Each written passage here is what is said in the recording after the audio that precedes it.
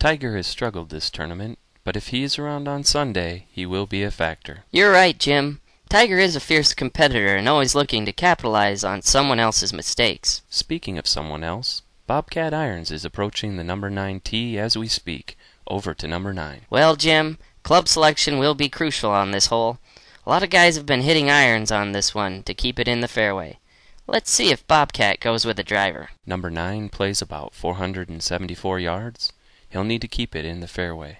Bobcat has had an excellent tournament this far. He is tied with Phil Mickelson at 3 under, but he really needs to turn the corner and break away from the pack. This hole really plays into Bobcat's strengths. That left-to-right fairway really caters to his type of shot. I wouldn't be surprised if he puts this one on or close to the green. The wind is out of the northwest, about 10 miles an hour. There's a bunker on the left, trees to the right, fairway sloping left to right. Oh boy, he really got a hold of it this time.